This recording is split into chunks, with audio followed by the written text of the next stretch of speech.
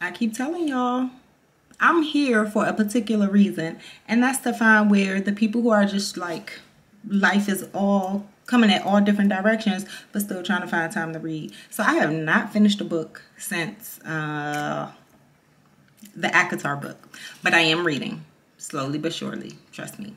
Anyway, this video is all about my 13 followers because I am grateful. Listen, I do not expect to go from 0 to 1 million in one night. And if y'all stay with me just 13, I'm good. Because, like, it's giving 13 reasons why.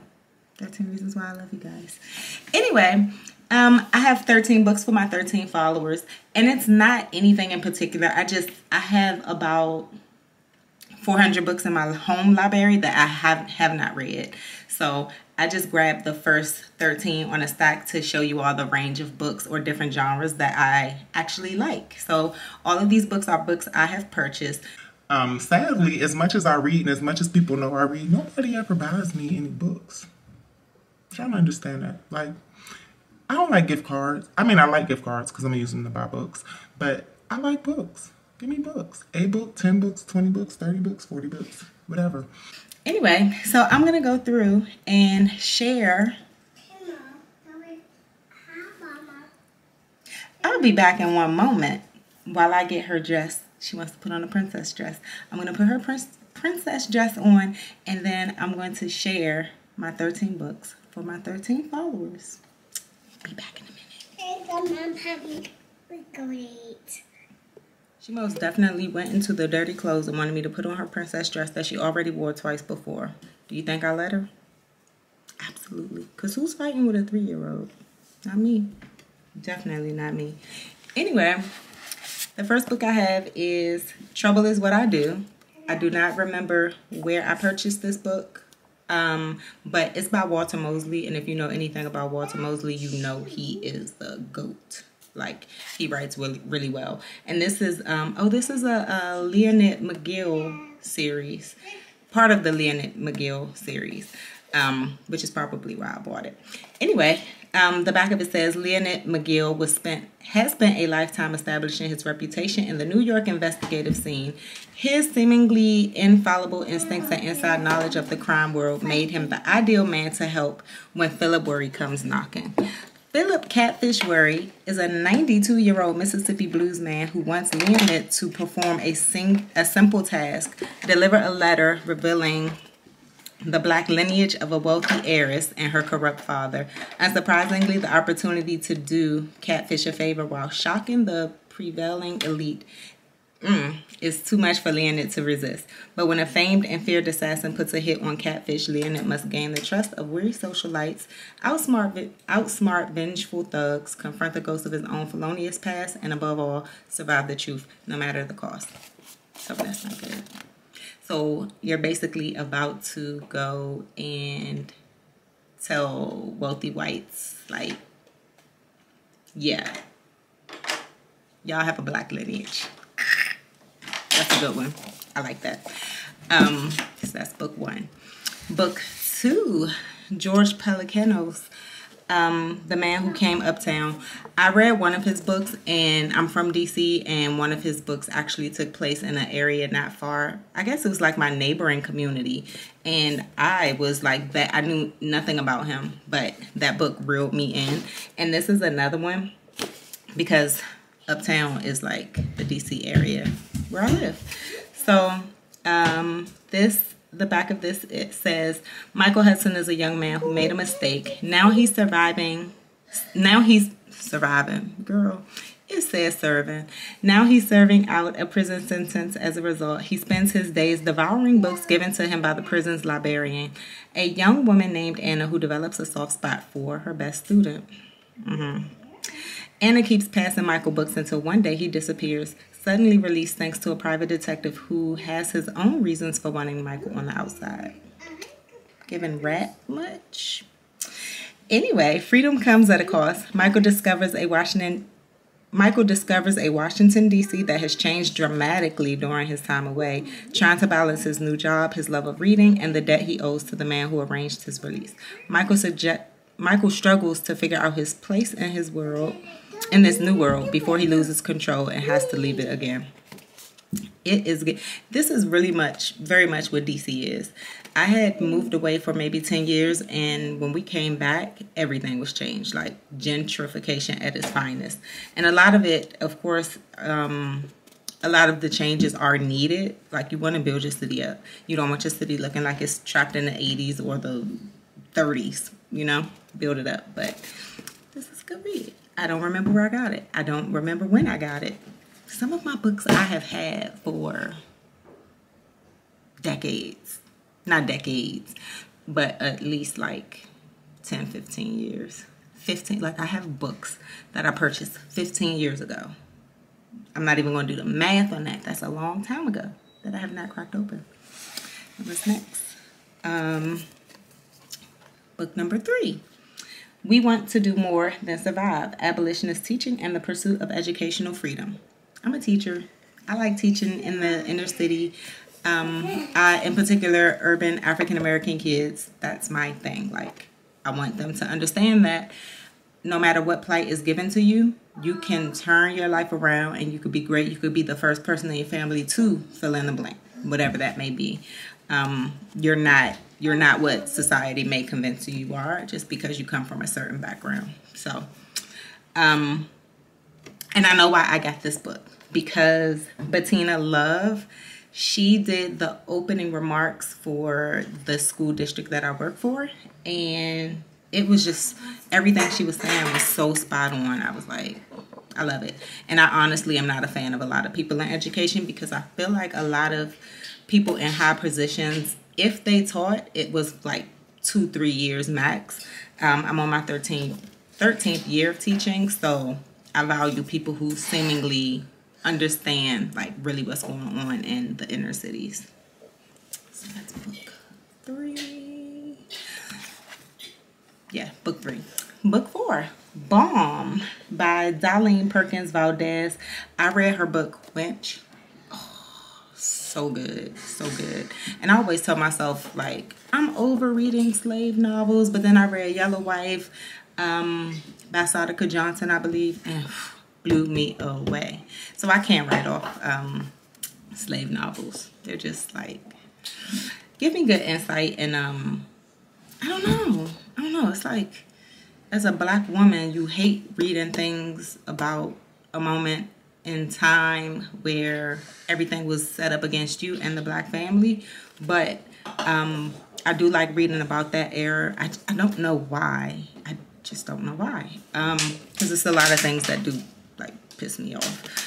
But anyway, hang on 1 second. Somebody's just going to squeeze the bottle until like it bursts. You can take it upstairs if you want to squeeze it and bust it, or in the kitchen. Okay? Thank you. She's so cute. Anyway, the back of it says, the Civil War has ended and Madge, Sadie, and Hemp have each come to Chicago in search of a new life. Born with magical hands, Madge has the power to discern others' suffering and ease it, but she cannot heal her own damaged heart. To mend herself and continue to help those in need, she must return to Tennessee to face the women healers who rejected her as a child. Sadie can commune with the dead, but until she makes peace with her father, she too cannot fully engage her gift. Who's talking? Answer that.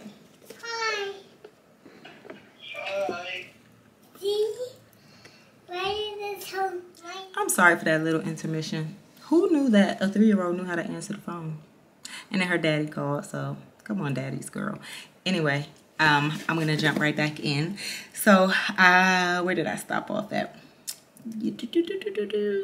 Who rejected her as a child, blah, blah, blah, blah, blah. Searching for his missing family, Hemp arrives in this northern city that shimmers with possibility, but redemption cannot be possible until he is reunited with those taken from him.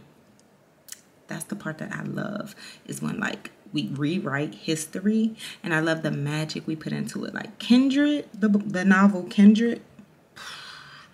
Anyway, in the bitter aftermath of a terrible bloody war, as a divided nation tries to come together once again, Madge, Sadie, and Hemp will be caught up in an unexpected battle for survival in a community desperate to lay the pain of the past to rest. That's why I like that. I like rewriting history because it's a lot of trauma in history. And when you could rewrite it so that you or your people actually win, it's nothing better than that. Next is a question of power by Bessie Head. I know exactly why I ordered this book, because one of my favorite poets, I guess he's a poet, he's an actor, Sol Williams, he used to be Lynn's boyfriend on Girlfriends. He had posted a picture a long time, like I bought this book a long time ago. He was at the beach and this is what he was reading. So I'm like, oh, I'm gonna read it too. And this book is about, does it say what it's about? I guess this is the synopsis, but okay, I'll read it.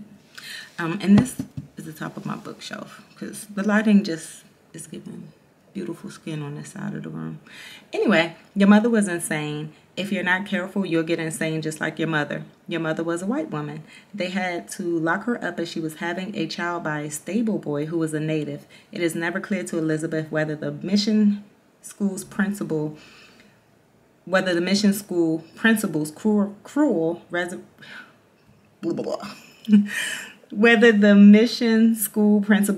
revelation. Why is this so hard to say? Like, I forgot to read. I forgot how to read. Anyway, I'm gonna keep trying this. Sally sells seashells by the seashore. I could do it. It is never clear to Elizabeth whether the mission school principal's cruel revelation of her origins is at the bottom of her mental breakdown. Boom. Got it. She has left South Africa with her son and is living in the village of Motabang, the place of sand in Botswana, where there are no street lights at night. In the darkness of this country where people turn and look at her with vague curiosity as an outsider, she establishes an entirely abnormal relationship with two men, a mind-bending book which takes the reader in and out of sanity. It just sounds good. And I didn't even read the synopsis when I ordered this. I remember like clearly ordering this, and I was just like, he read it. It's going to be great, and it sounds great. That was book 5. Book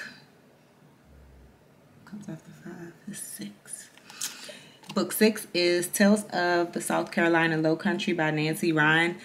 I went to, why were we in South Carolina? I don't think I got this in South Carolina, actually. I did visit South Carolina, but I bought this in New Orleans at the Whitney Plantation. They have a lovely bookstore. That's where I got this. I'm obsessed with history, and especially like the land and how just how people lived. So I grabbed this book because of the trees on the front. If you can see that. Like, I forget what kind of tree you call it. Is it like hanging sea moss? Somebody let me know in the comments. But anyway, I'll read the back for you. According to archivists at the Library of Congress, South Carolina is richer in folklore than any other state. After traveling almost every... I don't know why I can't read today, guys. Maybe because I've been off of work for an hour and a half. After traveling almost every back road in several South Carolina countries, Nancy Ryan wholeheartedly supports the claim. With her tape recorder in hand, the author interviewed dozens of low country people, finding that almost every person had a story to tell. See? It's like, that's what I love. That's what I love. Anyway, she sought out everyone from millionaires to the humblest of coastal people. From their narratives, she has fashioned a collection of stories steeped in the history and character of the Low Country. Some of the tales in the collection are humorous, some are mysterious, others are positively eerie. There are stories of killer hurricanes, bizarre voodoo practices, and inexplicable happenings. Effortlessly, the author takes us from a gorgeous, I was going to say gorgeous, like, somebody get me. Maybe I should just try another day, but I'm not. I'm going to keep going. Effortlessly, the author takes us from a gorgeous plantation estate of the 1850s to an overgrown and forbidden ceremony. It's cemetery. Yo, I'm killing myself right now. In 1979. And she never fails to keep our attention on this somewhat alien but fascinating world. A world peopled with witch doctors, ghosts, cruel overseers, slaves, and world-famous personalities. Nancy Ryan has taken scattered bits of folklore and oral narratives, combined these with her gift of storytelling, and created a wonderfully engaging book that will entertain readers for years to come. I feel like we were in New Orleans when I bought this, but I got the South Carolina version. It just clicked on me that my father's elders are from South Carolina, Moncks Corner to be exact. So I'm always interested in that. And the Geechee people, Gullah, I don't know. I like history. Next, do y'all get the energy of the books I read? I think y'all kind of get it. Next is Toni Morrison's Sulla. I don't know if I'm saying that right. I don't know if I'm saying that right. But anyway, two girls who grow up. First of all, before I read the back, it's Toni Morrison. Like, I don't know why I bought the book other than it's Toni Morrison. Okay. Two girls who grow up to become women, two friends who become something worse than enemies. In this brilliantly imagined novel, Nobel Prize laureate Toni Morrison tells the story of Nell Wright and Sulla Peace, who meet as children in the small town of Medallion, Ohio. Their devotion is fierce enough to withstand bullies and the burden of dreadful secrets. It endures even after Nell has grown up to be a pillar of the black community and Sulla has become a pariah. But their friendship ends in an unforgivable betrayal. Or does it end? Terrifying, comic, ribald, and tragic, Sulla is a work that overflows with life. I like it. I haven't read it yet, but clearly, God willing, one day I'll get to it. The Black Notebook by Patrick Modiano, who was the winner of a Nobel Prize in Literature. That's why I bought this book. I honestly, if he wrote anything else, I have no idea. But the book is about, first of all, he has more than 20 novels, so I'm clearly behind. Where's he from? He lives in Paris. I'm sorry, I'm doing this part for me because I'm like, who is Patrick Modiano? The book is about Paris in the 1960s was a city rife with suspicion and barely suppressed violence. Amid this tension, Jean, a young writer adrift, met and fell for Danny, an enigmatic woman fleeing a troubled past. A half-century later, with his old black notebook as a guide, he retraces this fateful period in his life, recounting how, through Danny, he became mixed up with a group of unsavory characters connected by a shadowy crime. Soon, Jean, too, was a person of interest to the detective pursuing their case, a detective who would finally provide the key to Danny's darkest secret. The Black Notebook bears all the hallmarks of this literary master's unsettling and intensely atmospheric style. Patrick Modiano invites us into his unique world, a Paris infused with melancholy, uncertain danger, and the fading echoes of lost love. I like love, and it's lost love. Like, come on. But I definitely grabbed this book because he has a Nobel Peace Prize. I don't know if it's for this particular book, but anybody who has a Nobel Peace Prize, the book is worthy of being read. Next is Stephanie Johnson, Tangeray. Did y'all see that cute lady on Humans of New York? Her, right here. That's why I bought this book. And it was also a book club pick for my mommy group. So I'm excited to read this. Yes, 2019 Humans of New York feature a photo of a woman in an outrageous fur coat and hat she made herself. Like, she had the most bubbly personality. And it was just like, it was infectious.